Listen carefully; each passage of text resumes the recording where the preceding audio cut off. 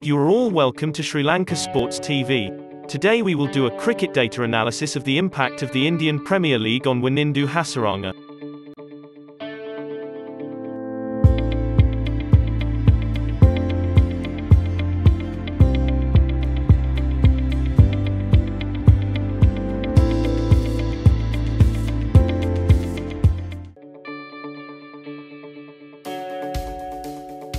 Wanindu Hasaranga has been at the top of his game, continuing to scalp wickets in the middle overs, and significantly influencing the fortunes of games for RCB. His 21 wickets in the current edition of the tournament are the most for RCB, and the second most in the IPL this season, just two behind Yuzvendra Chahal. The coaches discussed the Lankan wrist spinner extensively in the most recent episode of the RCB Bowled Diaries. Sridharan Sriram, RCB's batting and spin bowling coach, discussed how things line up for Wanindu ahead of each game, from his preparations to his ever-changing strategies. What exactly are the changes that have brought the Lankan spinner so much success? What we have done with him is that run-up has been very up and down. We have just fixed his run-up. The speed at which he runs is very much the same now. He is no longer fast in patches, and neither is he lacking it too. The speed at which he is running, the angles that he is covering, from where he delivers the ball, the wrong uns, we are still trying to experiment and get him to deliver better. Little tweaks here and there, but at the end of the day, he is delivering the results, revealed Sriram. Sriram also discussed the noticeable differences in Hasaranga's bowling from the start of the tournament to the present. The manner in which he began his run-up would be different. He would be running at a different speed. The point at which he delivers the ball into the crease is very close to the stumps. He's now in the middle of the box, which is completely different.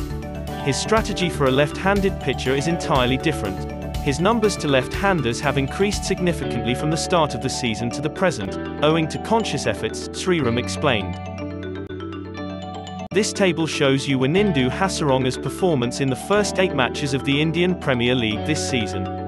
The number of runs scored by him shows that he was hit hard by the batsman in the first few matches. But he bowled brilliantly against Kolkata and took 4 wickets for 20 runs. It is also noteworthy that his bowling economy was not good in the first few matches. Since then, there has been a noticeable change in the last 8 matches he has played so far. That was after some changes were made to his bowling posture and technique by the bowling coach of the RCB team. He plays with more control in his overs than before and has taken more wickets and dot balls in those 8 matches. And his bowling economy is at a somewhat better level than before.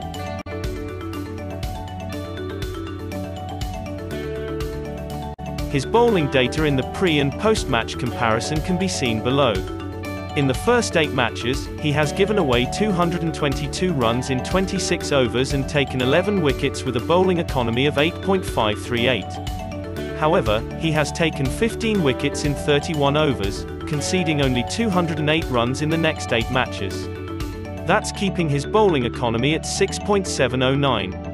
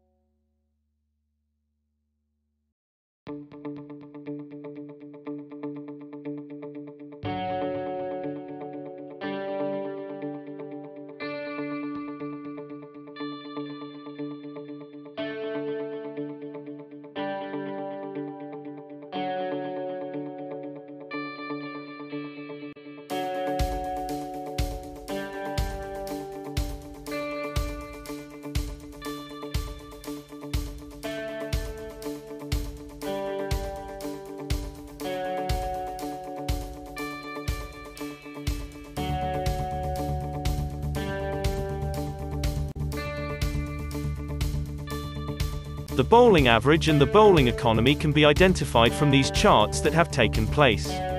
He also bowled 156 balls in the first 8 matches, where he bowled 67 balls but hit 13 fours and 17 sixes in those 26 overs.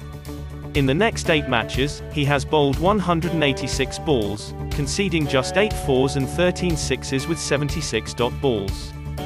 From this analysis of the data, it is clear that RCB is showing significant improvement in his bowling due to the changes made by the coaching staff.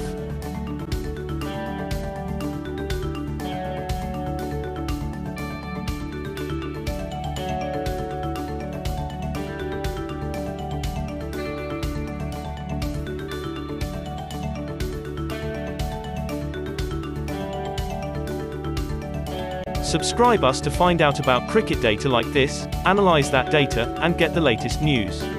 See you again.